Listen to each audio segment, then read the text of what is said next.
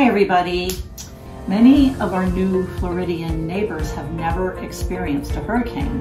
So we're going to share a few quick tips on hurricane preparedness. We're going to post a couple of national hurricane sites that you can go to, and that'll give you the basics of the things that you need to do.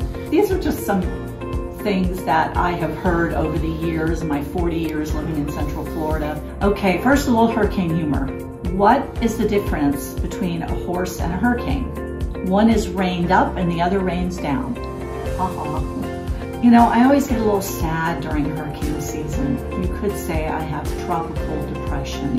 Okay, the first thing is go through your home and do a massive photo shoot, documenting the content of your home. It helps prove losses to your insurance provider if you sustain damage. Then, when the hurricane is over, if you do sustain damage, take a lot of after photos. Number 2, protect important documents in a waterproof container. Set your fridge to its lowest temperature prior to the storm. If you lose power, your fridge will stay cooler longer.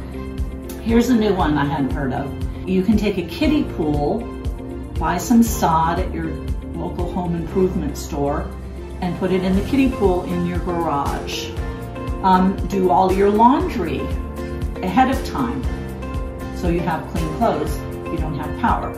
Add extra chlorine to your pool because the rain you get during a hurricane will dilute the chlorine concentration in the pool. Get one of those battery-operated fans and have one on hand. Speaking again from experience, it is miserable to lose power and have no AC in August.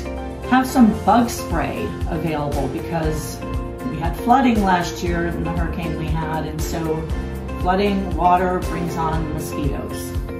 Have a whistle for each family member. If something were to happen and you were to need to locate a family member, they would have the whistle. Again, we're going to post those links to national hurricane preparedness websites. Okay, have a great day, and we'll see you in the next video. Hopefully, we won't see a hurricane hit us this year.